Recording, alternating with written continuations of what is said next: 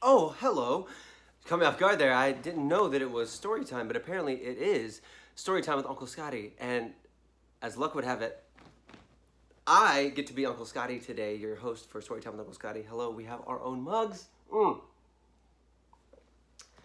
Hydration is important. This water is delicious. Also delicious with water, washing our hands nonstop. Thank you to everyone who's been checking us out on Patreon, checking us out, supporting us, helping Storytime come to life. And today, we have another featured supporter. And this one is, drumroll please,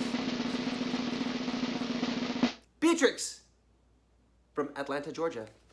Atlanta, a city that I hold deep in my heart forever. My home away from home, my home at home. Love Atlanta. Beatrix, thank you so much for watching. It means a lot. Hope you're enjoying this story, and I'm glad that you've come along for all of these different journeys. Everyone else, you can also check us out on Patreon. Please also, if you'd like to, subscribe to this YouTube channel and maybe like this video if you do enjoy it as we proceed along. Also, thank you as always to our sponsor, Time, because without time, what is story time? Scott, feels incomplete. There's no time for stories without time.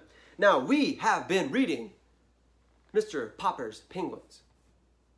And oh, Mr. Popper, he's really gotten himself in a situation. A penguin was shipped to him from Sir Francis Drake at the South Pole to his home. The penguin is now living in the refrigerator. Mr. Popper was like, take all the food out, we'll go buy another refrigerator tomorrow. In the meantime, I'll destroy this refrigerator by puncturing holes in it and install a handle on the inside so the penguin can come and go as he pleases. Now, while very supportive of the penguin, and because Mr. Popper is a dreamer, this is great that he is so invested in making this thing happen. I can't help but think that poor Miss Popper has to navigate this whole thing, try to be reasonable and understanding. In the meantime, the penguin is eating all the pets and moving around the house as it pleases. Let's see what happens next. Chapter 5. Troubles with the penguin. The next day was quite eventful at 432 Proudfoot Avenue. First, there was the serviceman, and then the policeman, and then the trouble about the license. Captain Cook was in the children's room, watching Janie and Bill put together a jigsaw puzzle on the floor. Maybe a lot of you have been doing jigsaw puzzles on the floor or the table or somewhere over these past few weeks. I have yet to do a jigsaw puzzle, but I do love them. Captain Cook was very good about not disturbing the pieces after Bill had spanked him for eating one. He did not hear the refrigerator serviceman come through the back door. Mrs. Popper had gone marketing, I think that's going to the market, for canned shrimps for the penguin, so that Mr. Popper was alone in the kitchen to explain to the serviceman what he wanted done to the refrigerator. The serviceman put down his tool bag on the kitchen floor, looked at the refrigerator, and then at Mr. Popper, who, to tell you the truth, had not shaved yet and was not very tidy. We can't all be so tidy, can we? Mister, he said, you don't need no ventilating holes in that there door. It's my icebox, and I want some holes bored in the door, said Mr. Popper. They argued about it for quite a while. Mr. Popper knew that to get the serviceman to do what he wanted, all he had to do was to explain that he was going to keep a live penguin in the icebox, and that he wanted to have his pet get plenty of fresh air, even though the door was closed at night. He felt a little stubborn about explaining, however. He didn't want to discuss Captain Cook with this unsympathetic serviceman, who was already staring at Mr. Popper as if he thought Mr. Popper was not quite right in his head. Come on, do what I said, said Mr. Popper. I'm paying you for it. With what? Said the serviceman. Mr. Popper gave him a $5 bill. It made him a little sad to think about how many beans it would have bought for Mrs. Popper and the children. The serviceman examined the bill carefully, as if he didn't trust Mr. Popper one bit. But at last he put it in his pocket, took a drill from his tool bag, and made 5 small holes in a neat pattern on the refrigerator door. Must have been 1 per dollar. Now, said Mr. Popper, don't get up. Wait a minute, there's one more thing. Now what? Said the serviceman. I suppose now you want me to take the door off its hinges to let in a little more air.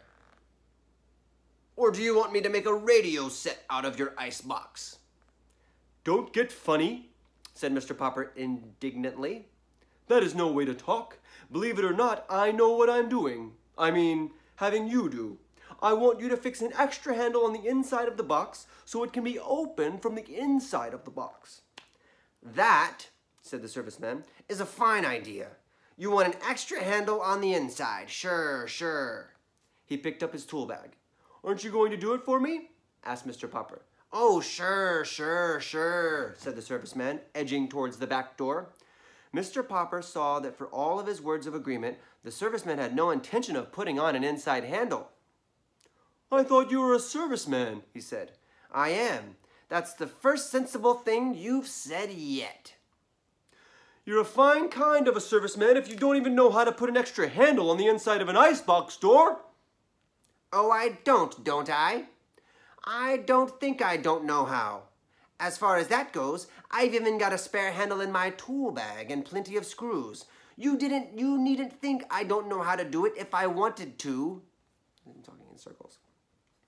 Mr. Popper silently reached into his pocket and gave the serviceman his last $5 bill. He was pretty sure that Mrs. Popper would be annoyed at him for spending all the money, but it could not be helped. Mister, said the serviceman, you win. I'll fix your extra handle. And while I'm doing it, you sit down on that chair over there facing me so I can keep an eye on you. Fair enough, said Mr. Popper, sitting down. The serviceman was still on the floor, putting in the final screws that held the new handle in place when the penguin came out to the kitchen on its silent pink feet. Surprised at seeing a strange man sitting on the floor, Captain Cook quietly walked over and began to peck him curiously. Peck, peck, peck, peck, peck. But the serviceman was even more surprised than Captain Cook. Ork, said the penguin. Or perhaps it was the serviceman.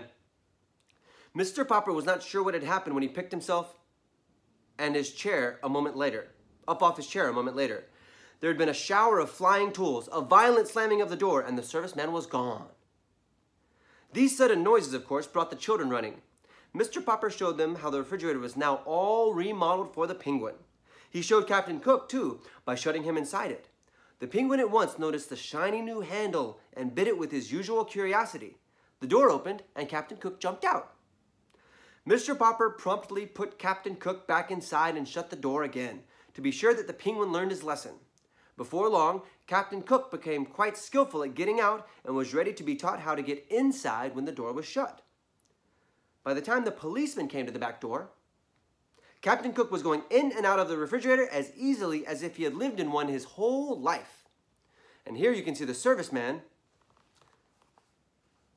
running out of the back door, Captain Cook on the back stoop. You can tell it's a serviceman because his shirt says, Serviceman. Check out those leopard print pants.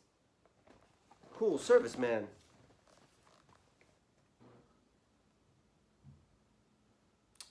And that's the end of that chapter. We're going to find out about the police. The last line, just so we remember it.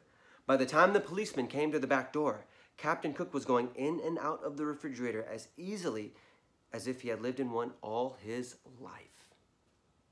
And we will find out what happens next. Because we have 2 more things, right? The policeman and the trouble with the license.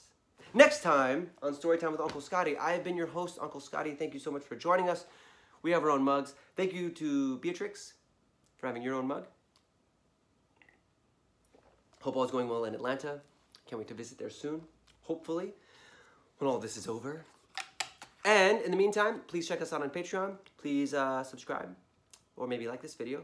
Give it a thumbs up if you liked it. If you didn't like it, do as you please.